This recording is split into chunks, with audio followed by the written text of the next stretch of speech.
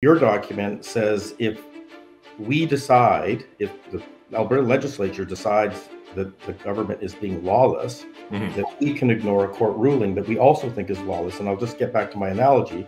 If the referee says it was high sticking, but he was wrong, or at least I strongly think he's wrong, can I just say, well, I'm not going to the penalty box? Okay, so your analogy doesn't work, and here's why.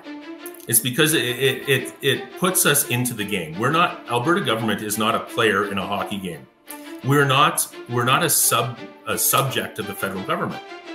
The provincial government is another order of government that is equal but distinct.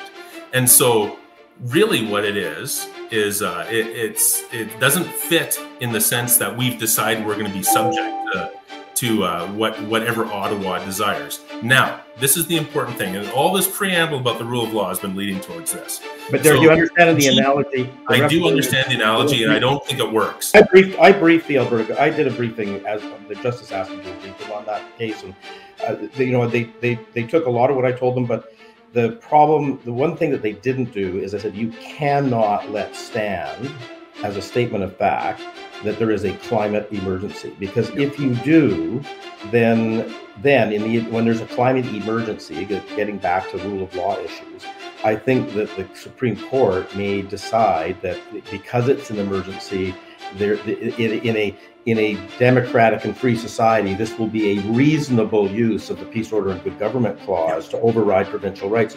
And the Alberta, none of the provinces, Ontario and Saskatchewan, didn't touch it at all. You can become a Western Standard member for just $10 a month or $99 a year for unlimited access.